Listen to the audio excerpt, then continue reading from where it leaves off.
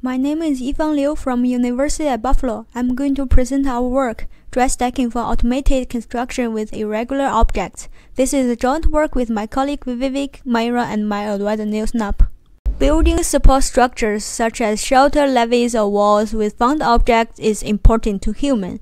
In disaster or remote areas, this type of construction might be the only viable choice, but currently such structures need to be built by the skilled missions. In this paper, we specifically study autonomy for dry stacking, such as building without mortar. We also quantitatively analyze object irregularity and its effect on the resulting structures. Dry stacking problem is challenging. Object shape and assembly planning are closely related. For example, planning for bricks is simple because bricks have a simple known shape. However, in some scenarios, building with irregular found objects might be the only choice. This is a difficult problem since both the state and action space are continuous. The location of the object is not known a priori, and complex friction and contact constraints strongly affect stability. We propose a measure to quantify how irregular shapes are.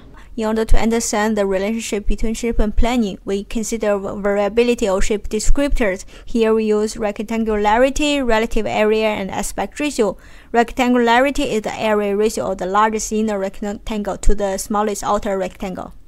We tested this measure on real walls. It shows three different types of structures have different shape distributions. First and second wall use layer by layer plan, but second wall uses layer made of smaller objects. There's no obvious layer plan in the third wall. Based on this measure, we generate synthetic object dataset with different irregularities. To enable assembly process and perform analysis on stability, we have built a 2D simulation model as shown here. We discretize the action space by letting the simulation find a set of stable poses, which are considered as feasible poses. We present a strategy for stacking irregular shapes that first consider geometric and physical constraints to find a small set of feasible poses, and then further refine this set by using heuristics gathered from masonry manuals.